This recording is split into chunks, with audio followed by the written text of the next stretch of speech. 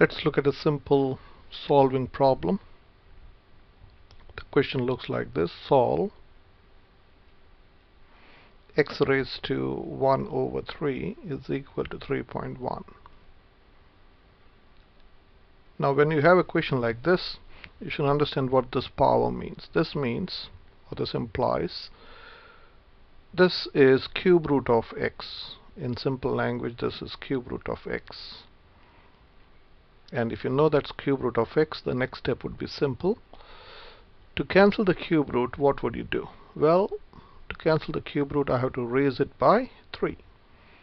So cube root of x raised to 3.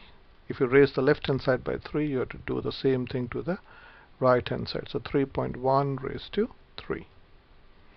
So cube and cube root cancel each other out. So x is equal to 3.1 raised to 3. And if you use a calculator, it will be 29.791. And that's your answer. Okay. So now let me give you one problem. So let me change color. What if the question is like this: x raised to, say, 2/5 is equal to 2.7. You can make up your own problem like this. So I want to cancel this 2/5.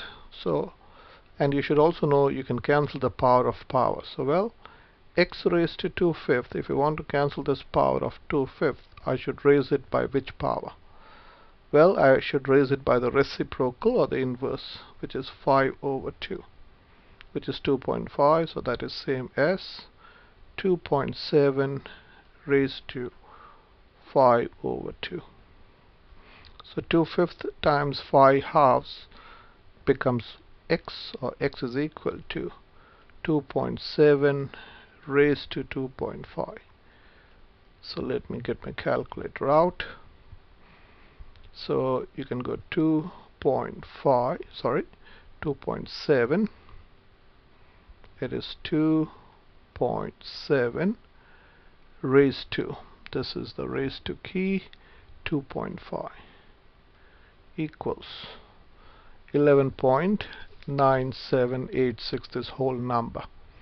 Okay, so you can say round it to 2 dp, it is 11.98. Now to check this on a, it's better to use the graphic calculator because you can save that as a letter. So let me show you that.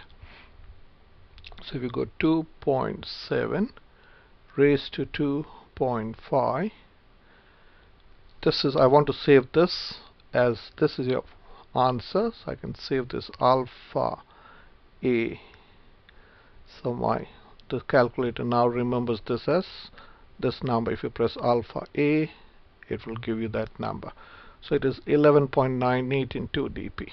So this is 11.98 in 2 dp. Now to confirm the answer, how can you confirm it? Well, we know this is, I have saved this as a. Okay, so if I use my calculator, so a raised to 2 divided by 5, 2 divided by 5 should give me 2.7. So let me check that. 2.7. So press alpha a raised to bracket 2 divided by 5, close the bracket, equals 2.7.